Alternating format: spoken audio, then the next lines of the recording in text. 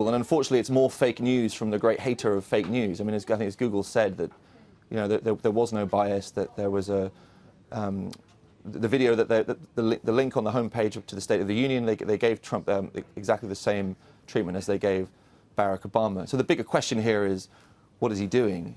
Is he declaring war on big tech, and can he achieve anything out of it?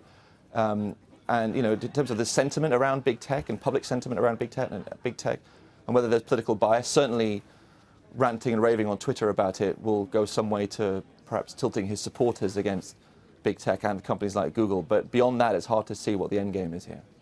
Yeah, I mean, the idea being Google's hitting back.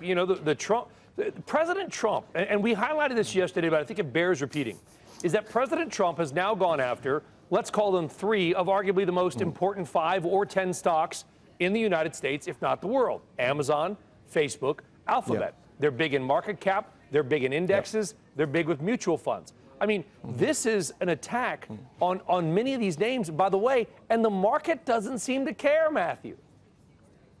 No, it doesn't, because the market knows it's all hot air and there's nothing really that he can do. I mean, Larry Kudlow, your former colleague, said yesterday that the administration was looking at ways to regulate Google. What are they going to do? How are they going to regulate Google's search engine?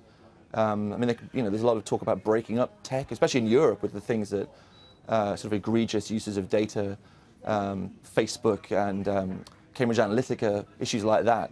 But literally looking for your name on Google and being upset about the results does not constitute big policy movement. And shouting and ranting on Twitter, again, changes sentiment. But beyond that, as the market gave it a big shrug, and I think that's probably what most of us should be doing too. Well, there is. You say he can do nothing, but there is some school of thought that, Matthew, that maybe with Amazon and maybe now with Google, that the president may be either nudging, hinting, or trying to set up some kind of U.S. government antitrust action. Which would possibly have some merit if there was something legitimate to investigate. Your guess is as good as mine if there is. I mean, but if the basis of this is I don't like what I see on in the newspapers or on news websites which are critical of me, that's not a basis for policy. And as we know, the Google search algorithm takes into account a multitude of different factors, right? Where you are, what other people are reading, but various things. There isn't really a political bias in how the Google search algorithm works.